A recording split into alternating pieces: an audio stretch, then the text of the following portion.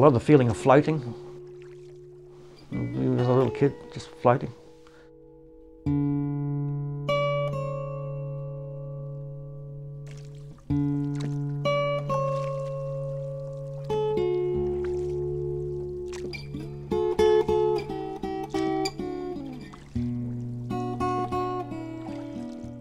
I was in some trouble actually.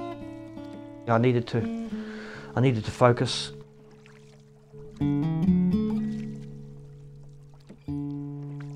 Needed to get my head into something. I needed a reason to get out of bed.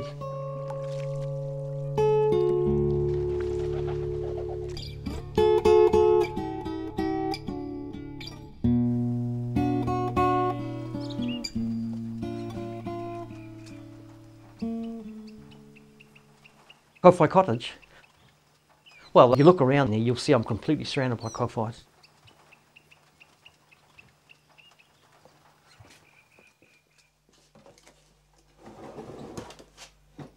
One of my sayings is that a man who was busy with his head and hands stops thinking about himself.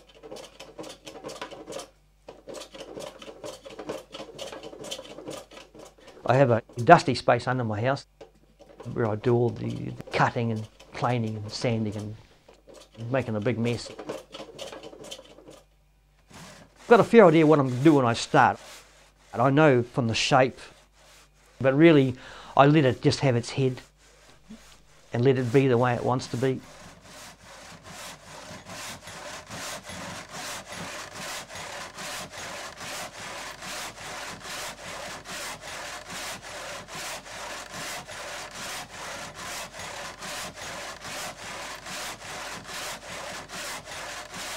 I grew up in South Auckland. I left school early, became a plumber. I worked all the way through my life, just working and having a lot of fun, surfing, and met a woman and had a baby. Had a daughter. It's the best thing that I'll ever do. And then it all turned to custard. It did, big time. I couldn't work anymore. We couldn't afford to stay where we were. So we come down to Dunedin. That was the beginning of a very long, dark period actually out here.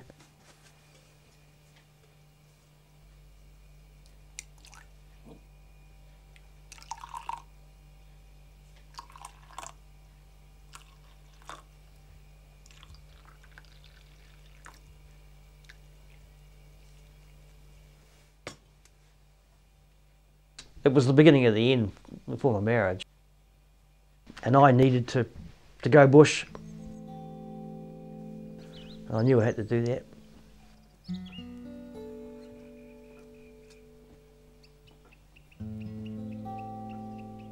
There's a lot of pain in my past that I could do without it.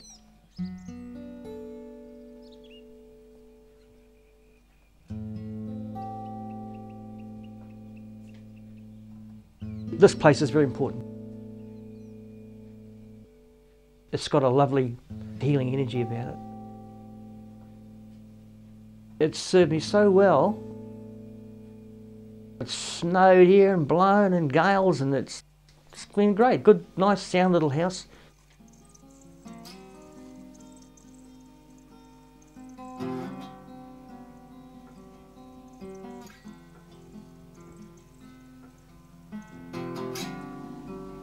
He lives as a recluse, and not by choice.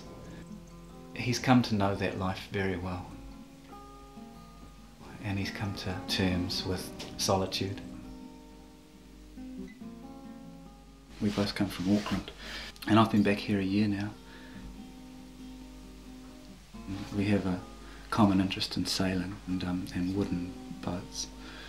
We have a common interest in guitars.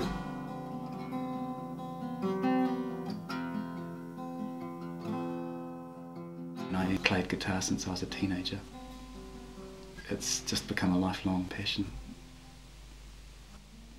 There was a connection there that I really valued. And Ian is an interesting fish, and I don't think he ever come away from meeting Ian, feeling like you fully understood the man, although you've realised that you've been touched by an understanding that goes deep and wide, and lifts you up high, lifts me up high every time I see him. Fantastic company. yeah, definitely. It's been a year now since I've seen him, and yeah, I look forward to going down again and seeing Ian.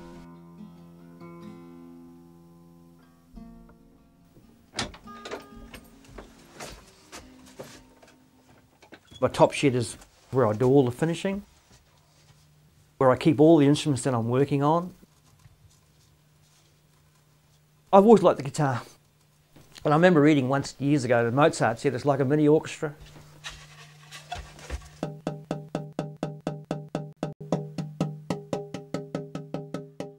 The biggest motivation is to make a great instrument. That's what I'm trying to do.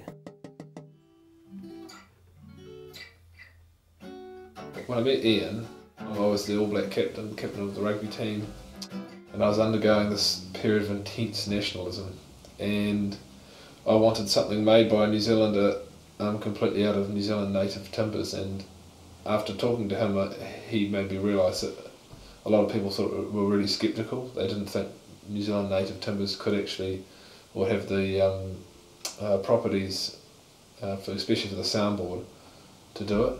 And I quite like the idea of sort of proving them wrong, and so did Ian. So it's the first one. I'm left-handed for a start, and you go into a guitar store and the range is really small. And because of my hands through rugby, we managed to open up the frets a little bit and have it a bit wider. It's my most valued possession, I think.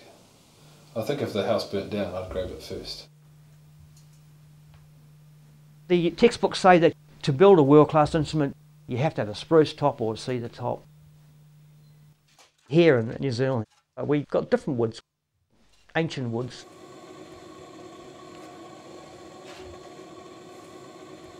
I needed to treat it, like an apprenticeship. I made every mistake possible. Some of them got jumped on and ended up in the fire, so that's all right. He's always experimenting with different materials. He's a real lateral thinker, is our Ian. Well, I just bumped into Ian by chance, really, about 6 years ago. Just started having a yak, and he said that he was making guitars. I said, oh, right, and invited him over for a cup of tea. And his guitars have always had a nice sort of organic sound, kind of different. I think it was about a year ago he got the idea of trying out this sympathetic string arrangement.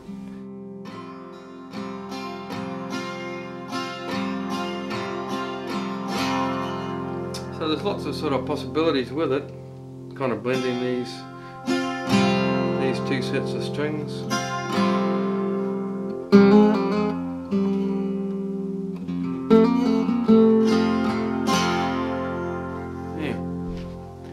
The whole world of music there.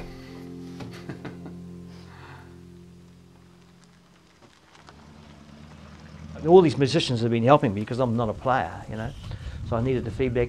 Absolutely important, absolutely important, yeah. It's another nice thing about Purakanui. This is a very good place to work. It's a very creative place to work. Nice place to work.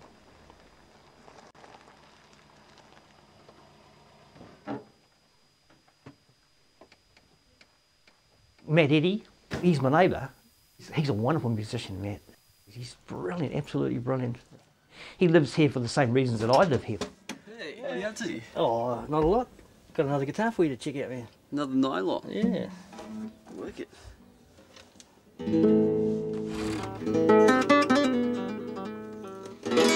Being out here, we see each other quite a lot, and you get on a similar vibe and can relate to each other quite well. And I just love his sense of humour. He's always good for a laugh, or just, he's kind of like family. The living out here in Purakanui, it's just like a living meditation, you know, throughout your whole day, going about your work and into your craft. I think the crafting of Ian's guitars is that zone where he gets into, and that's like his healing sort of zone, and his recovery from everything that he's been through.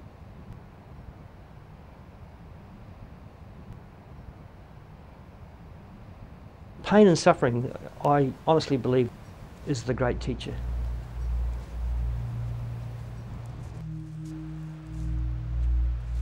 I got a really nasty illness called ulcerative colitis. I didn't take it seriously at all. Take a few pills and it would go, but it wasn't like that at all. I only had a 50-50 chance of making it. I can remember the trip on the ambulance going over to Auckland Hospital. It was all kind of blurred. And I knew something was wrong. You know how you know.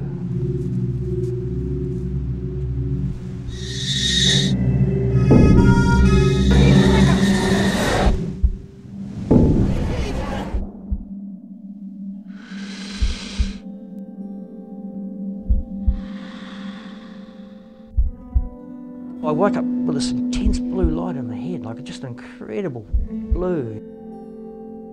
And I've still got that today. It has never left me. It has never left me.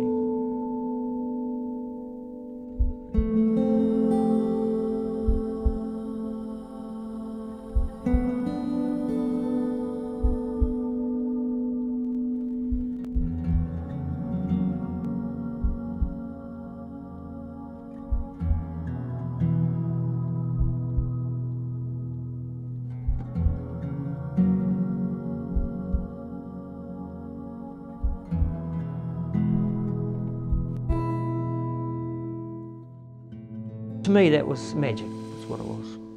It was something for me to hang on to. And I knew that I had to go looking for it.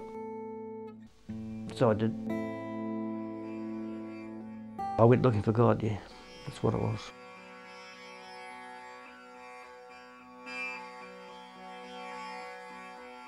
A dear friend of mine, she said, "Well, why don't you come along to City Yoga?"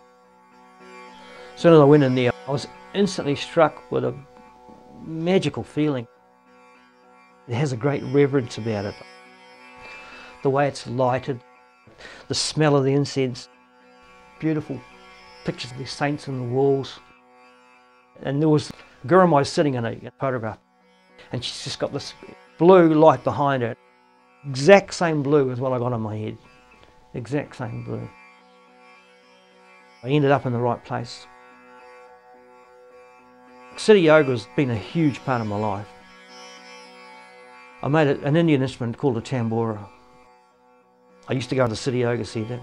There was amazing noise going on. And I thought I'd make myself one, which I did. So that's what got me into making instruments. One flowed into the other. I needed to focus. I needed something difficult. I needed something that had a challenge.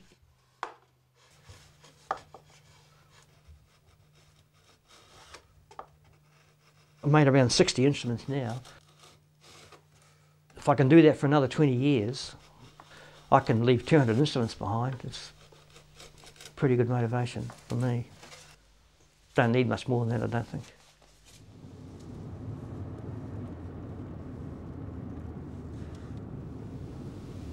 He found something in the guitar that has extended beyond all of the other things that he was doing, because he hasn't looked back.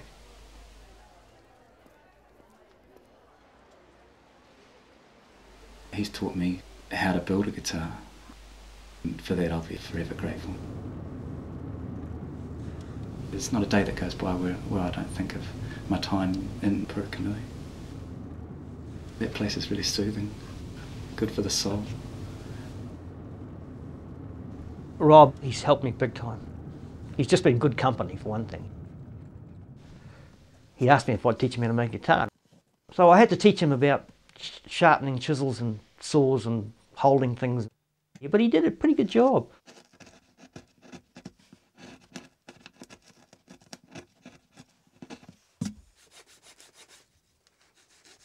A handmade instrument has got the life of the maker in it. You get a commercially made instrument, they're all made by machine. Are kind of cold and dead, and they sound it too. They sound lifeless to me. There's hardly a hand has been laid on them. I've come out of my apprenticeship now. I've done my 7 years.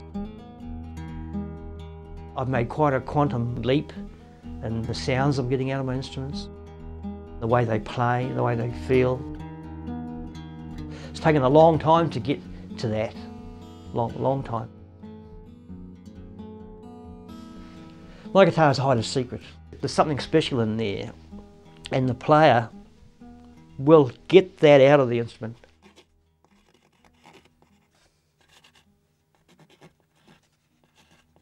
That's a tradition for all luthiers, that they sign under the soundboard. I write Om Namah Shivaya, which is my faith really. It means I bow to my own true self. I think it puts an energy into the instrument, and it puts a part of me into it as well. You don't need to belong to any religion to know the truth. When people are looking for something, and I always say to them, you've already got what you're looking for. You just haven't opened the door. It's there. You've carried it always. For Ian, his way of staying on track, staying in the light, is to use his artistic side.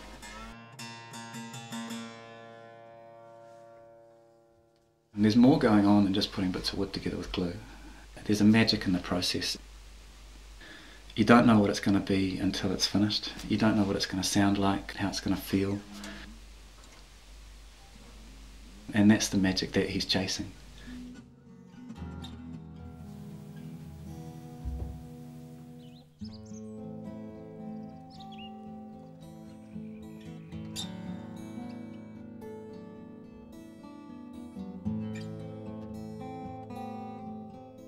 Most of the guitars, they go out the door and I never ever see them again. I don't hear anything.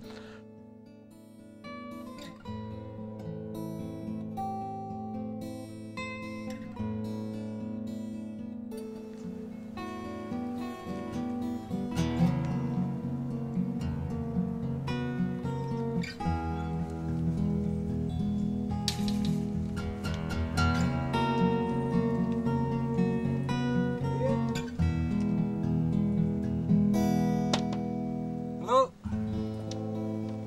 You want a hug?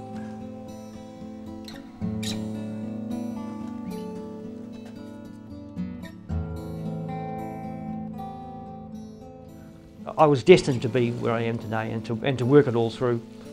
I have the awareness now, regardless of what happens, I'll be just fine. I'll be just fine. He believes that this world is much more fantastic than any of us realise. That there's a magic in it, that there's a miracle in it. Just the everyday ordinary is no excuse for thinking that this life is not extraordinary.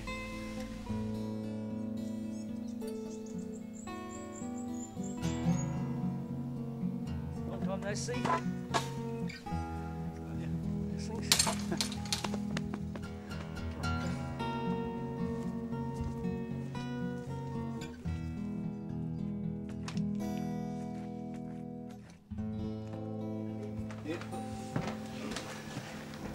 How was it out there? It was great. Yeah.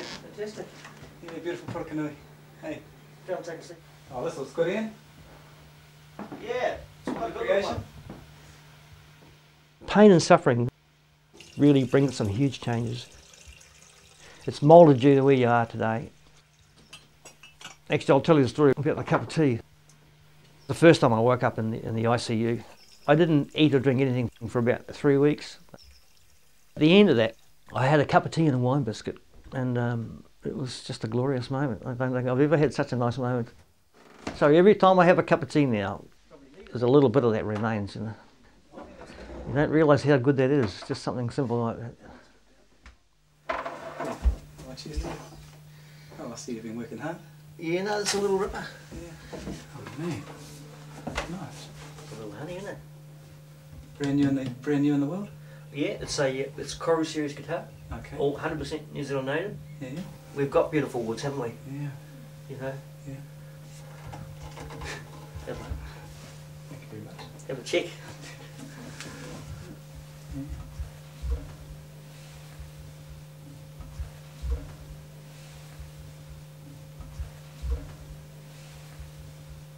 I see it.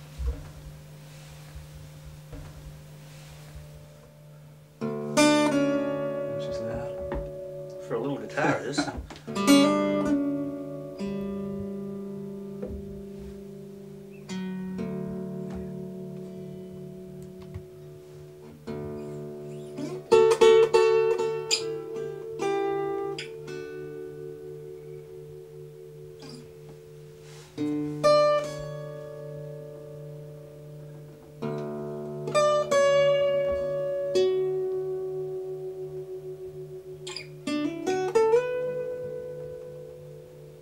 She's beautiful here.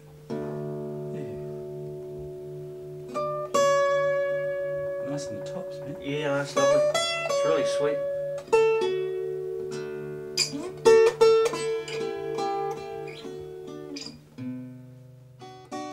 He is expressing the fact that he is still very much alive through all of these instruments.